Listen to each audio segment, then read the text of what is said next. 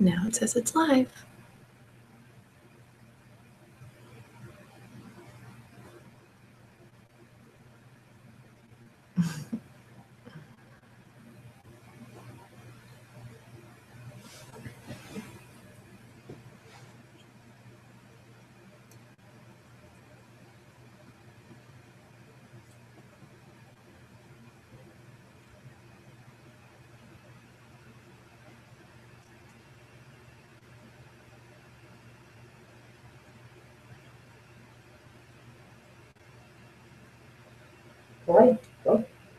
Hi, everyone. I'm Erin Floyd, Special Assistant to Women's Basketball here at the University of Texas, broadcasting to you live from my office in the North End Zone. Welcome, everybody. Nice to have you guys here today. Thanks for joining us. I'm here to talk to you a little bit today about our Potluck. It's our third annual Potluck, and it is by far my favorite event of the entire year. Not only because we get to kick off basketball season with our fans and get to visit, but we get to eat, and I like that. So just want to give you a little bit of background about our Potluck. Last year, we had a tremendous turnout. We had phenomenal food. Everybody brought a little something that was their own. My favorite dish personally was the Rice Krispie treats because they're my favorite dessert ever, and I probably ate about half of them. So if somebody could bring those back again, I would be okay with that. But I'm really excited because we've had so many RSVPs, and we've had a lot of people interested in joining our family. And I'm really excited about that because that's really what our program is all about. We pride ourselves on being a family and having a family atmosphere. And what better way to be a family than to sit down and break bread and visit with each other. So that's what we really try to do at the beginning of the year with this event. And we're so excited, again, to have everybody there. And I especially am excited to try this Japanese fruit pie that our friend Gary Tucker is bringing for us. So can't wait to do that, Gary. Look forward to seeing you there. I wanted to personally invite all of you and ask each of you to bring a friend, ask people to get involved, come out, support women's basketball. And it's so easy to do.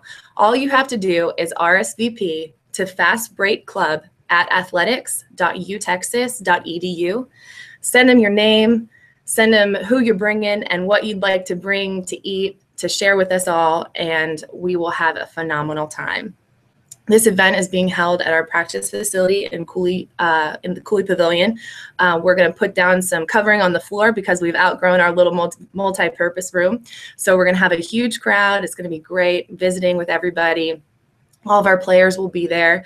We will have an open practice from 2:30 to 5:30 before our potluck dinner that all of you are welcome to attend. This is something that we do every year as well. We kind of kick off with a scrimmage against our practice players to get our girls in game mode. And it's a good way for y'all to get a sneak peek into what's been going on in practice and what the first game is going to look like. So again, please come out. Please be a part of our family. And it's a wonderful event. I can't wait to see everybody there. Does anybody have any questions about the potluck that I can answer? Hey, Erin, what's on the menu? What's on the menu? That's a great question. So far, we've had a lot of people RSVP that they want to bring various pasta salads and desserts.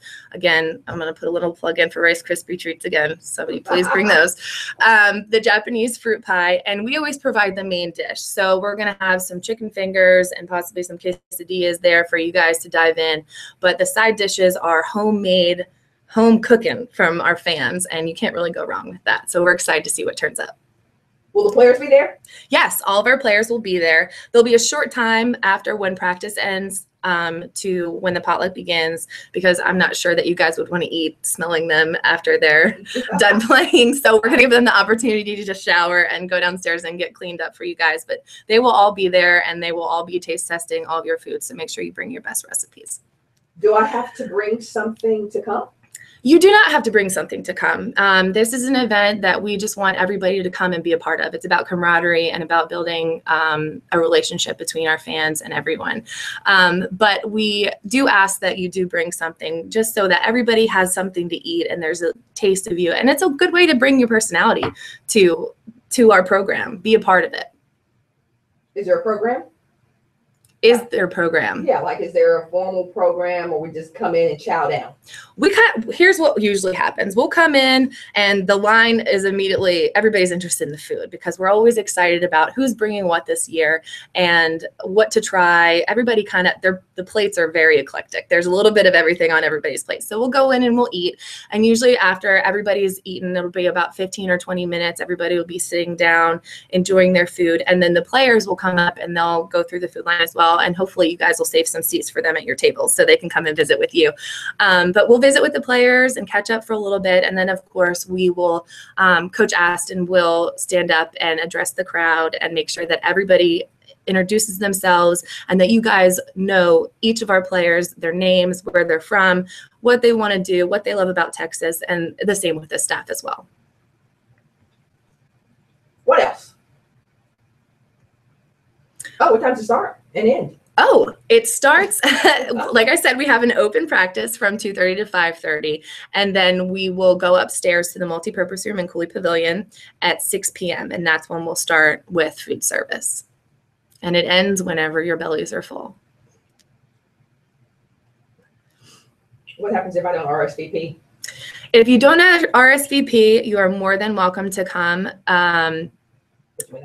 But we, like I said, we are expanding our space. So we will have space, but we would love for you to come. If you don't have RSVP, that would be the best case scenario. If you could let us know that you'll be attending, but it is open. So you are able to come if you do not RSVP. What's the best thing you ate last year?